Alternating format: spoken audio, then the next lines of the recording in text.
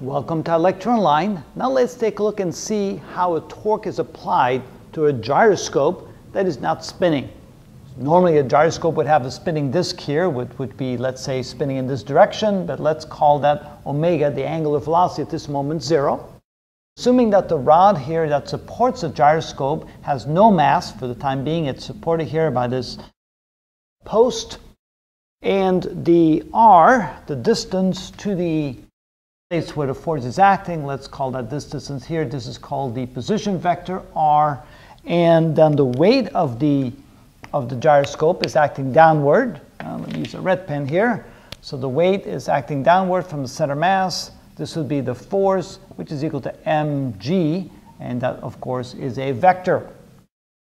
Now notice that if you use your right hand rule and you want to find the torque acting on this, the direction of the torque would be this way for the position vector, this way for the force vector, and then the torque would be acting into the board, assuming that this, of course I drew the disc kind of at an angle, but assume it to be like this so that the torque would be acting into the board, but instead of the gyroscope turning in this direction because the torque, the gyroscope is going to turn in this direction, so what would you expect?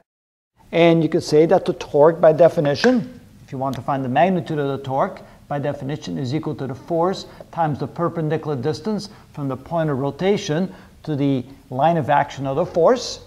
And the force is equal to mg, and the distance would be equal to r. That means that the torque, the magnitude of the torque, is equal to mgr. We also know that the torque causes an angular acceleration. We know that from Newton's second law we can write F equals ma, and the rotational equivalent to Newton's second law can be written as the torque is equal to the moment of inertia times the angular acceleration. If you plug in the value mgr for the torque, mg times r, and then for the moment of inertia of this gyroscope, now when the gyroscope is not spinning, it's just a fixed object, just like a non-moving object, and it's sitting here, you can imagine that the force of gravity would pull the gyroscope down like this.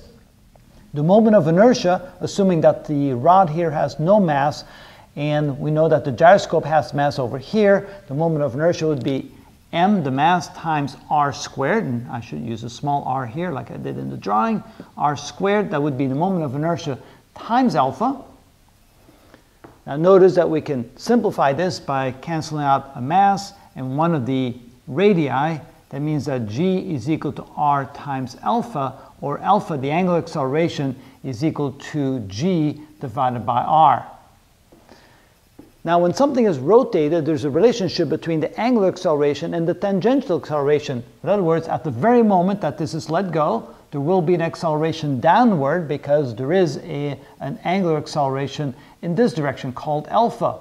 So if we want to find out how fast initially the gyroscope will be accelerating, we could then say that the relationship between the tangential acceleration is equal to the radius arm, r, times the angular acceleration, replacing alpha by a over r, because we could say a divided by r is equal to the angular acceleration. Replacing that, we could say a over r is equal to g over r, and so a equals g.